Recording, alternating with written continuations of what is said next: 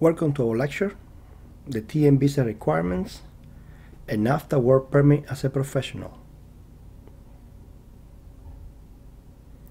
The requirements to get a TN visa work permit will be: you must be a citizen of the US or Mexico. Your profession or occupation must be listed in the NAFTA. You must have a job or contract in Canada. You must apply for the correct length of work permit. You should apply to the correct visa office. You must have the correct supporting documentation. You must be entering Canada on a temporary basis. More than 60 different professional occupations are eligible to qualify under the NAFTA professional designation.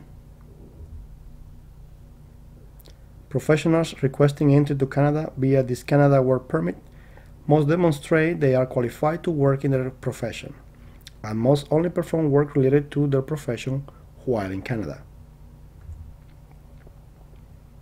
You will need proof of credentials and/or work experience that is required.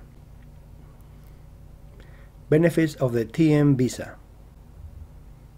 One of the benefits of applying for the NAFTA professional work permit is that applicants are exempt from the labor market impact assessment requirement.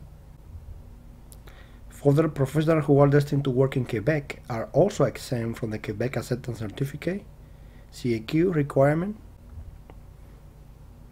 NAFTA professional work permits are only for individuals entering the Canadian labor market temporarily, and the work permit cannot be longer than 3 years in duration. So this type of work permit is limited to 3 years only. If you want something beyond that, then you need to look for another choice, but for the NAFTA, the limit is 3 years. Qualifying professionals may apply for the NAFTA professional work permit at a Canadian visa office before entering Canada. However, they may also apply at the Canadian port of entry in certain circumstances. And for that, we need to go into details with the website of the Government of Canada. NAFTA professionals applicants must be prepared to provide all required documentation when applying at a Canadian border. And there are always conditions related to this, okay? Now, let's check the professions. And the NAFTA general professions are interior designer, land surveyor, landscape architect, lawyer, including notary in the province of Quebec, librarian, management consultant, mathematician, including statistician, range manager, range conservationist, research assistant, working in a post-secondary educational institution, accountant, architect, computer system analyst, disaster relief insurance claims adjuster, economist, engineer, forester, graphic designer, hotel manager, industrial designer.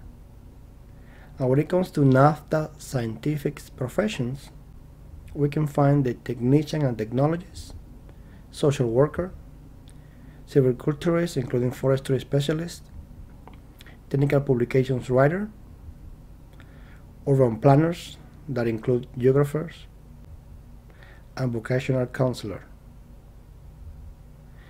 In the medical field, the NAFTA medical allied professionals include occupations like dentist, dietitian, medical laboratory technologist in Canada, medical technologists in Mexico and the United States, nutritionist, occupational therapist, pharmacist, physician teaching or research only, physiotherapist and physical therapist, psychologist, recreational therapist, registered nurse, veterinarian,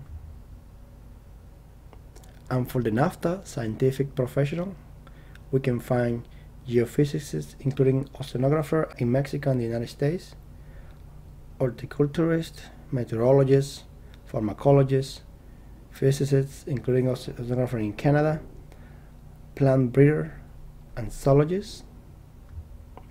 And also we can find agriculturists, including agronomist, animal breeder, animal scientist, apiculturist, astronomer, biochemist, biologist, chemist, dairy scientist, entomologist, epidemiologist, geneticist, geologist, geochemist, poultry scientist, and finally soil scientist.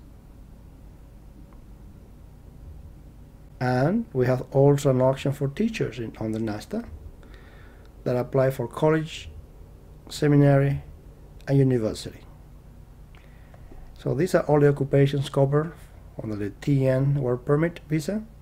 So please take a look, and if one of your occupation is included and you live in one of the countries part of the NAFTA agreement, then you can take a look at the opportunity you can find in order to come and work in Canada.